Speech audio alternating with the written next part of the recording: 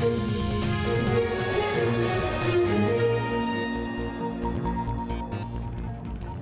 there, very good evening and welcome to the news tonight, where we get you the day's top stories from India and across the world. I'm Tracy Shilshi and here are the headlines.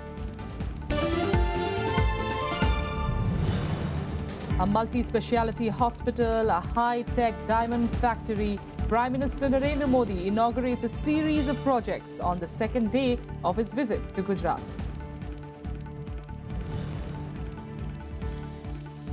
Nepal President Vidya Devi Bhandari arrives in Delhi for a 5-day goodwill visit. Talks with high-level delegation to focus on deepening development partnership between the two countries.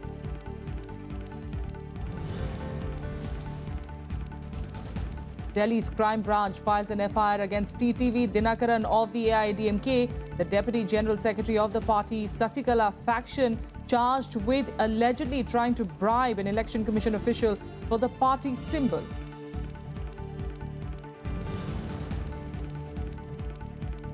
And celebrations and protests greet President Recep Tayyip Erdogan's election win in Turkey.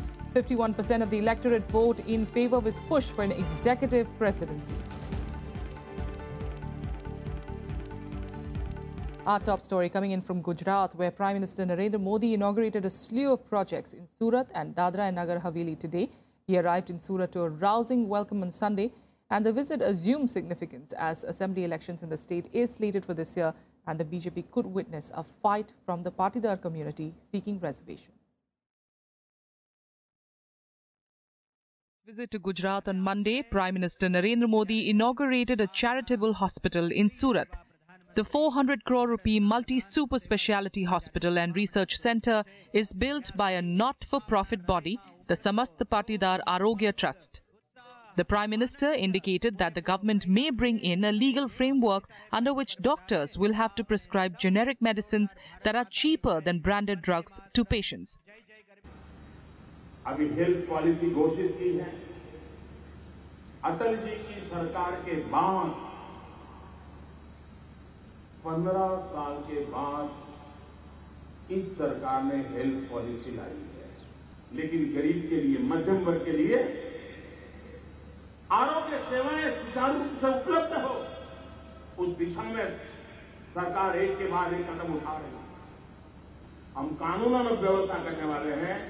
Doctor पर्ची लिखेंगे तो उसमें लिखेंगे कि generic दवा खरीदने के लिए उसके लिए काफी है और दवा खरीदने की जरूरत नहीं है। Modi also inaugurated a fully automatic cattle feed plant and an ice cream plant of Sumul Dairy at Bajipura village in Tapi district.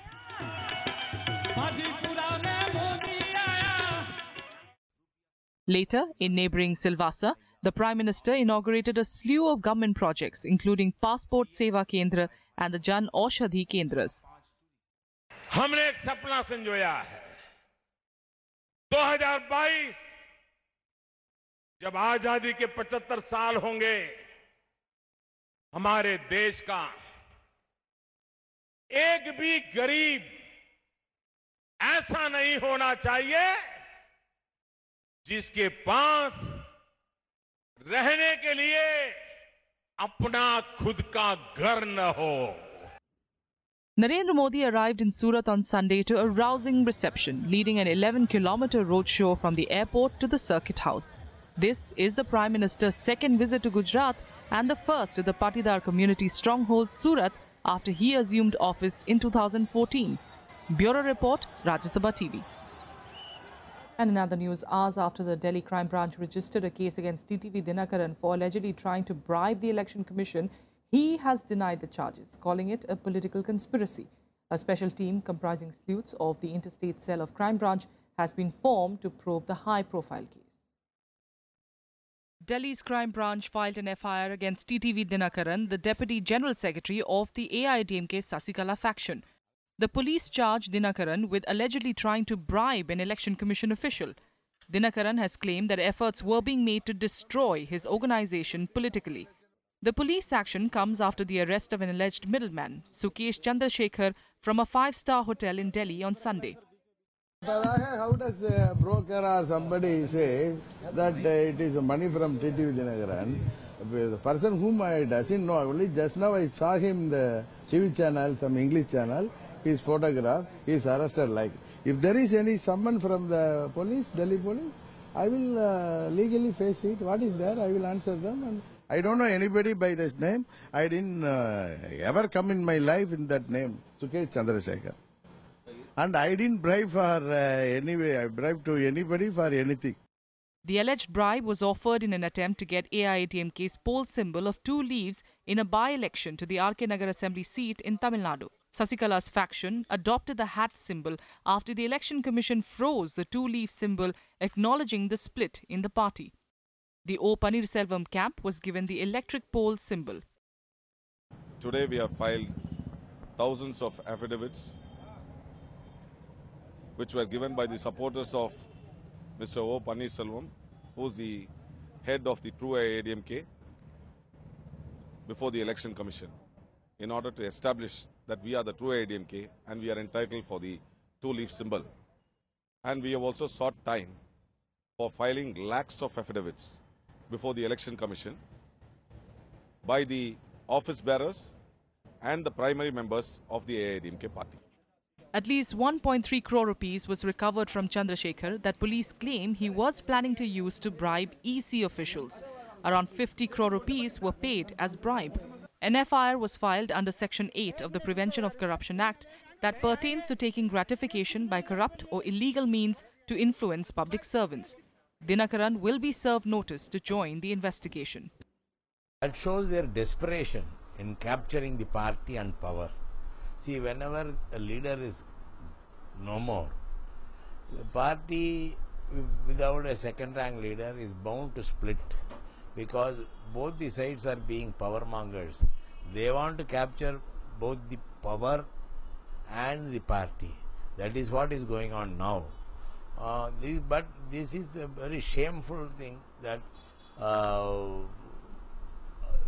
this has gone to this extent of bribing the Election Commission. These people are mafia people. These people are criminals indulging in bad activities where Tamil Nadu people don't like them at all.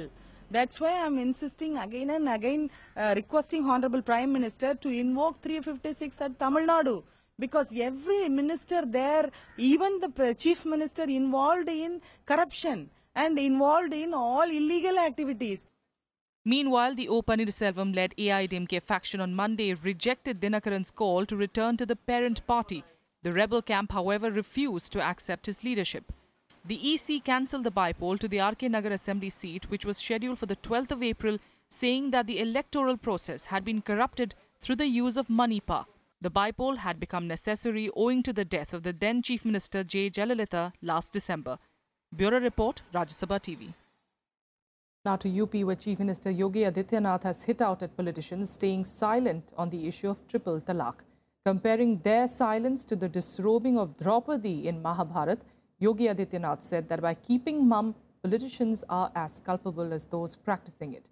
The Uttar Pradesh Chief Minister made these comments at an event to mark the 91st birth anniversary of former Prime Minister Chandrasekhar. Batting for the uniform civil code in the country, Adityanath called for putting an end to triple talaq among the Muslim community. Yogi's remarks come a day after Prime Minister Modi made a strong pitch against triple talaq. He said that the exploitation of Muslim women should end and justice should be done to them.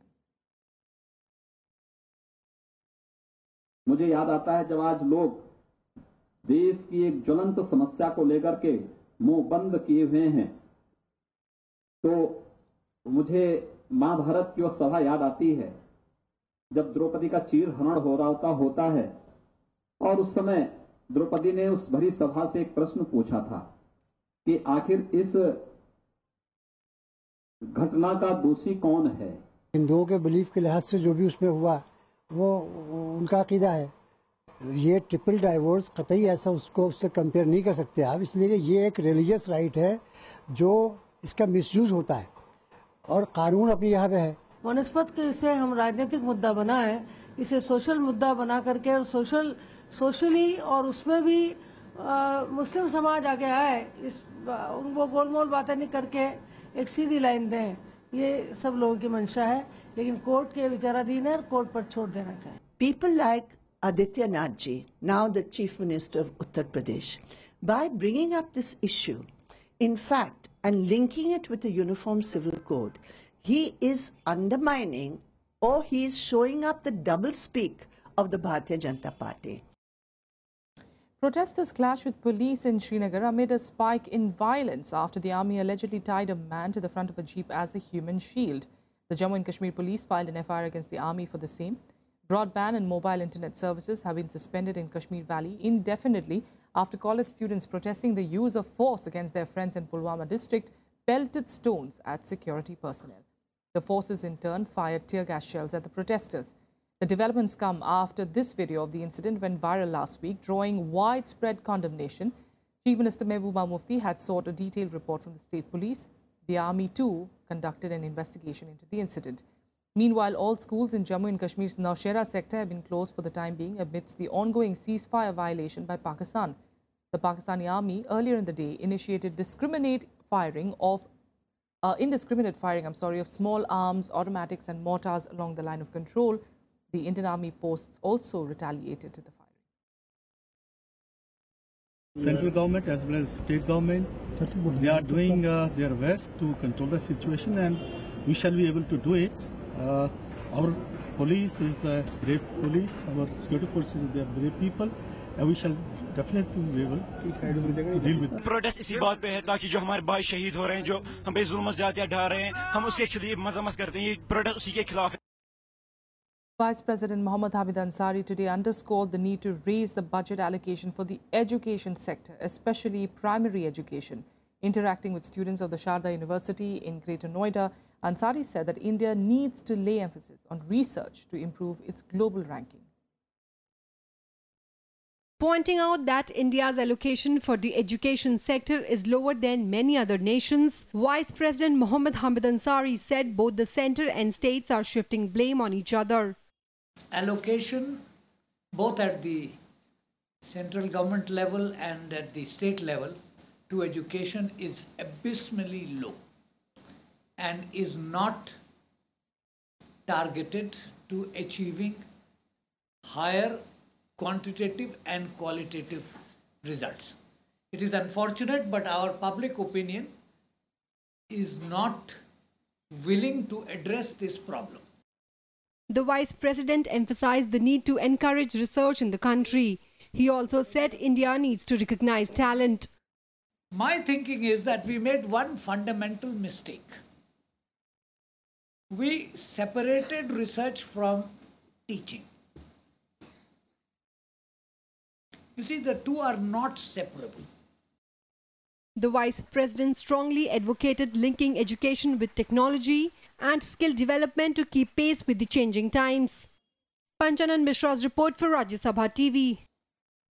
China has reiterated that Dalai Lama's recent visit to Arunachal Pradesh has negatively impacted India-China ties. In a statement, the Chinese Foreign Ministry spokesperson Lu Kang said, and I quote, "In the past, due to some reasons we all know, the political foundation of China and India relations were undermined. This had a negative impact for the bilateral relations and also the boundary question negotiations." He also added that we urge the Indian side to observe its commitment on Tibet-related issues and implement our consensus. Namely, they should not use Dalai Lama to undermine the interests of China. Only in this way can we create a good atmosphere to the settlement of the boundary question, unquote. Now, Lu's comments were in response to a statement on Friday from the External Affairs Ministry that there was no change in New Delhi's position on Tibet being a part of China. But China did lodge a diplomatic protest with India when the Dalai Lama visited Arunachal Pradesh this month.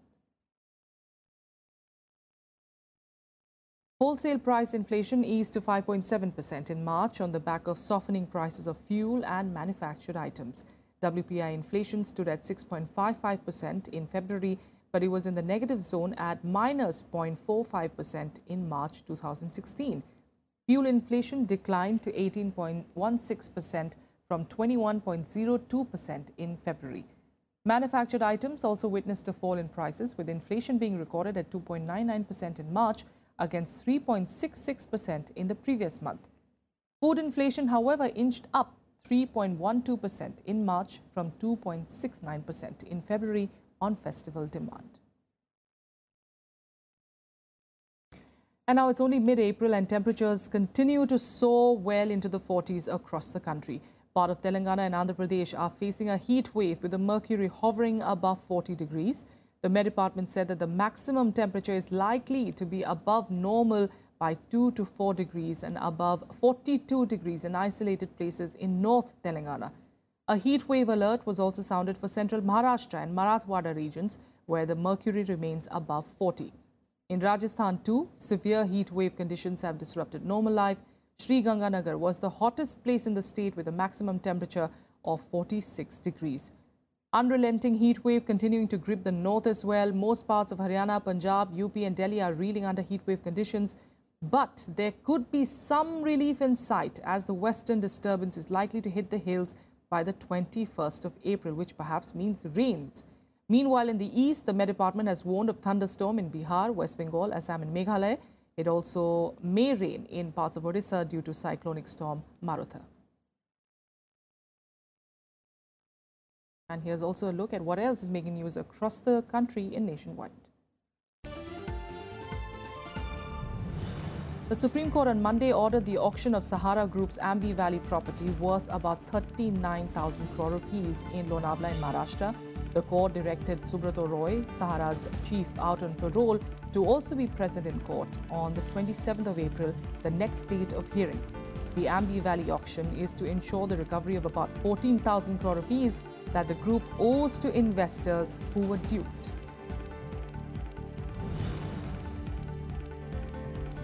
The Enforcement Directorate has issued a show-cause notice to Karti Chidambaram and others for alleged forex violations on the tune of 45 crore rupees. The agency has also issued a notice to the Chennai-based pharma firm for FEMA contraventions to the tune of 2,262 crore rupees. Former Finance Minister P. Chidambaram's son, Karti Chidambaram, was a director in the company.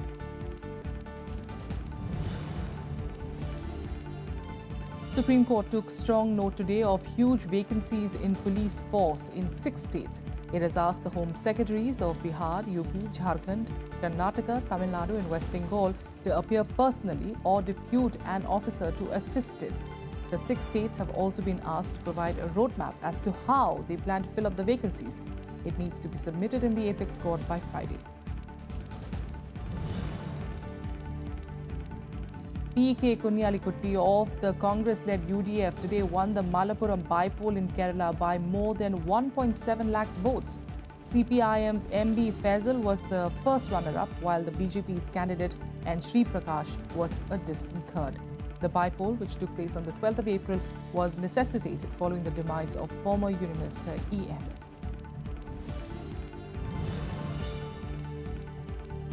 The Delhi government has requested the Supreme Court on Monday to set up a constitution bench at the earliest to decide on the administrative head of the National Capital Territory.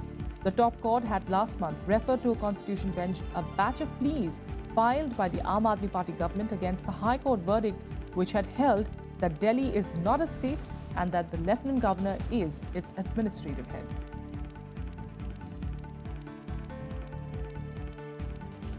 With that, a quick break here. Up next, more national and international news. Stay with us.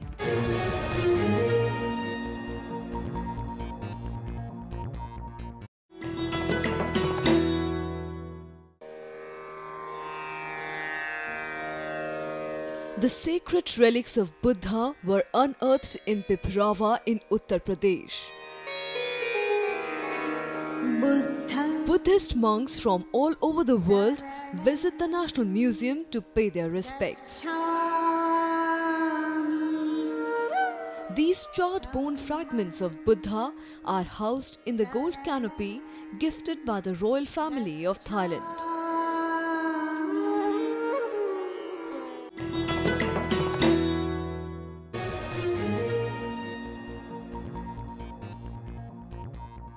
Welcome back. Now, Indian leaders will have a series of talks with Nepal's President Bidya Devi Bhandari on Monday and, of course, the following days as well. The discussions will focus on political and business and social issues related to Madhesis of Nepal.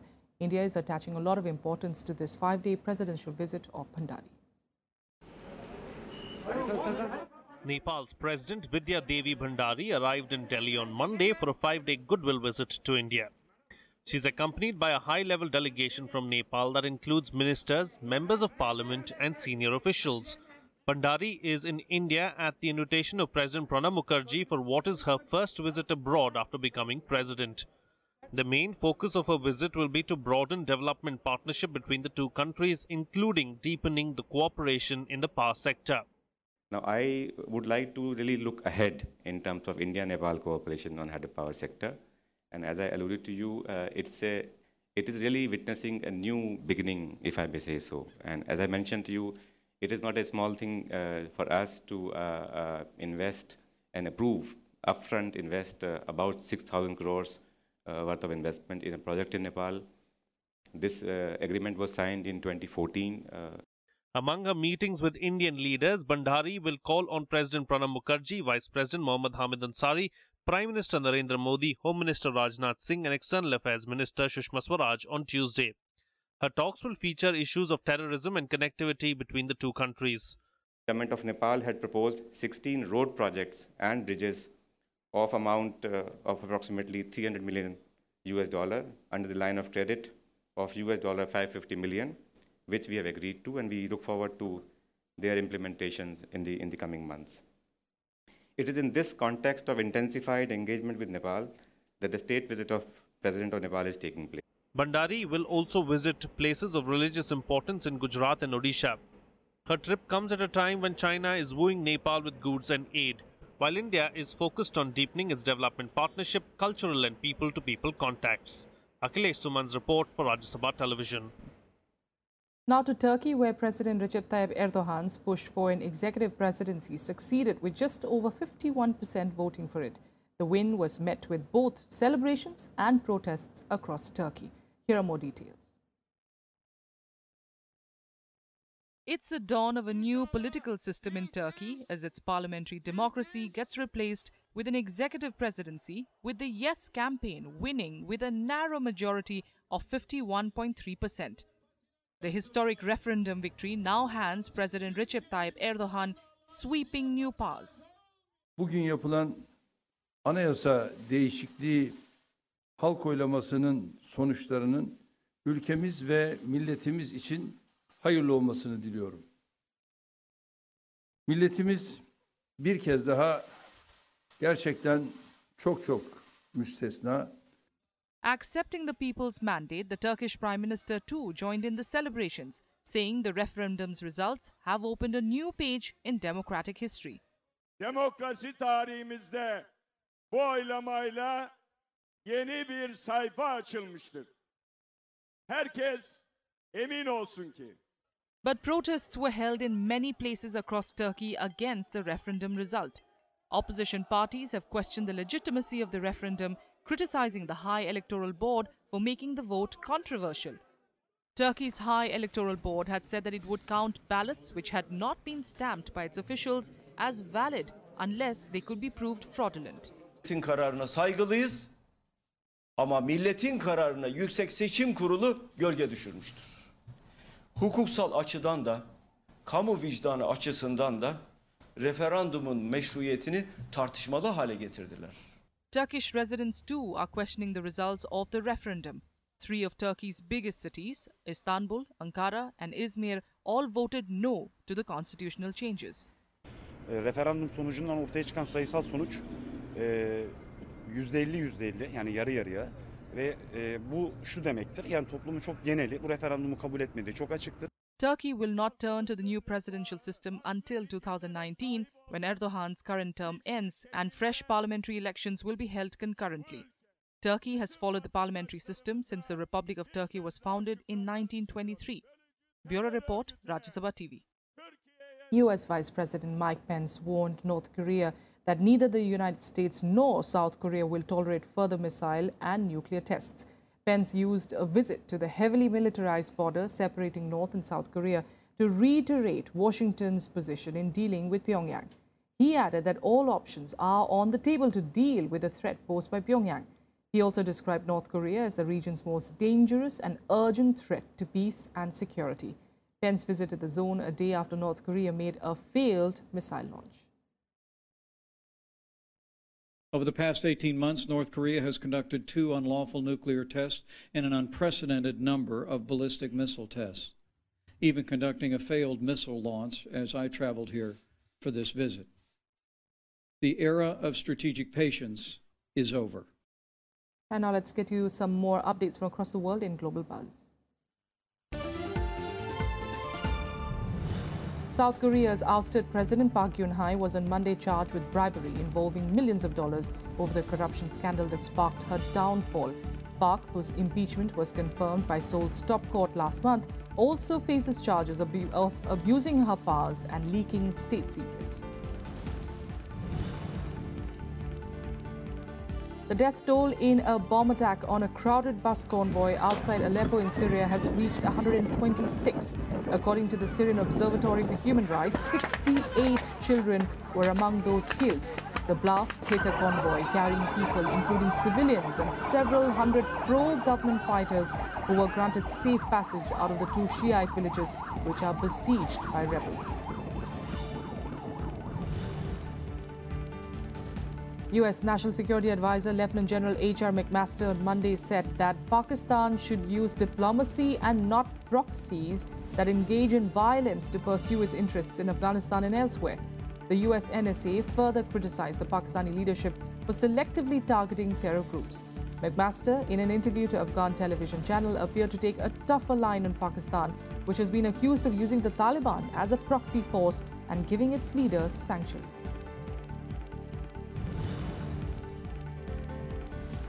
China's economy posted a forecast-beating growth rate in the first quarter of 2017, with the GDP rising to 6.9%. The growth was well above the full-year target of 6.5% and the 6.8% increase registered in the fourth quarter of 2016. The GDP reached $2.63 trillion in the first quarter. The death toll in the collapse of an open garbage dump in Colombo rose to 29 as rescuers pulled out more bodies from the rubble today.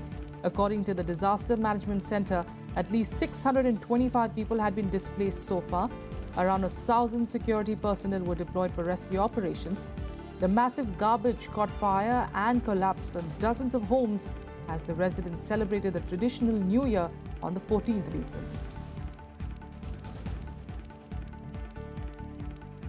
And in some sports news, the Supreme Court on Monday said that the former BCCI president N. Srinivasan cannot represent the board at the ICC meeting to be held on the 24th of April. The court also added that BCCI CEO Rahul Johri can accompany Chaudhary for the meeting. The apex court said that it is following BCCI acting secretary Amitabh Chaudhary to represent the board at the meeting. Explaining its verdict, a bench headed by Justice Deepak Mishra stated that since Srinivasan was held guilty for conflict of interest, he cannot be allowed to represent the BCCI in the ICC meeting. On the 10th of April, the apex court had said that a person who is ineligible to become an office bearer in the BCCI and state cricket associations cannot be nominated to take part in the ICC meetings. That's all we have for you on the news tonight. Thanks so much for joining us. We'll see you again tomorrow.